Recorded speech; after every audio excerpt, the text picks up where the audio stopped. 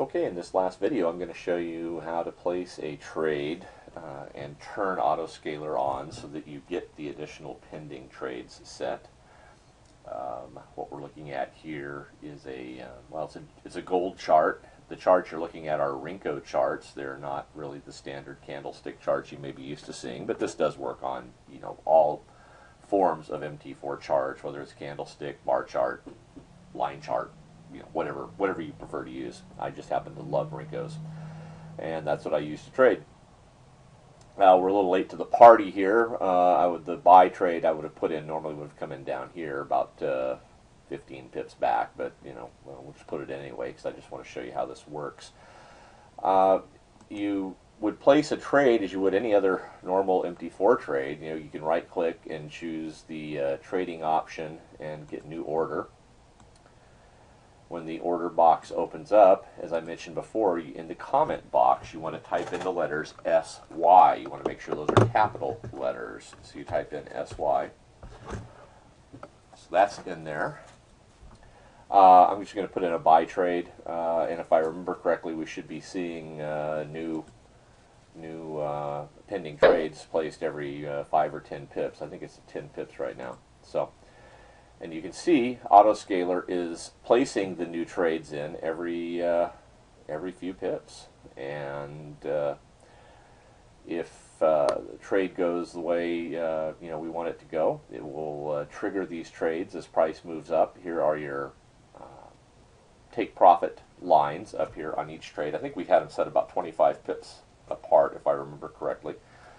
And down here are your stop loss lines. Now, let me show you how you can adjust these lines very quickly and get a sort of a uniform price for both stop loss and take profit.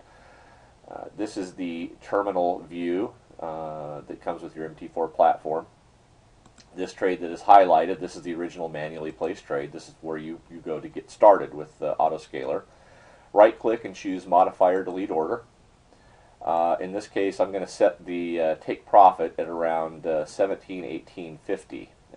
Take profit is the blue option that's built into the MT4 platform. So I'm going to just scroll this up to 17.1850.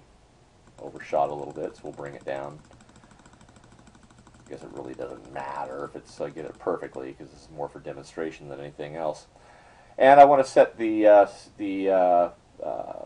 stop loss at around 1714. So by clicking on the pink stop loss option, it populates the field down here, and now we just drag this down to 1714.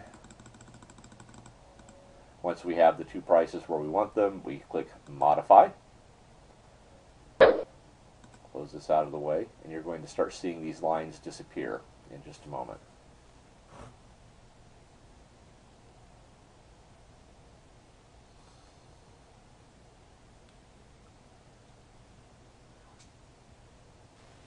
And there we have it. All of our take profits are now here at 17.1850. That would represent the red line here above the entry points. Our stop loss is sitting down here at 17.14 even. And you can see down here inside the stop loss and take profit options, as you look down, you can see that the price is uniform in each one. And remember, these are just pending orders from the AutoScaler or from the MT4 platform. So they're not going to change unless you go in and manually change them now. But let's say you think that the 1714 is a little too close for a stop loss. Let's say you want to back it off down to 1713. Again, you go to the original order and you want to modify or delete it.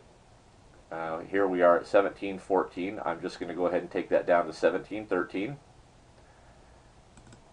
and use their clunky method of doing so. And I'm going to click Modify.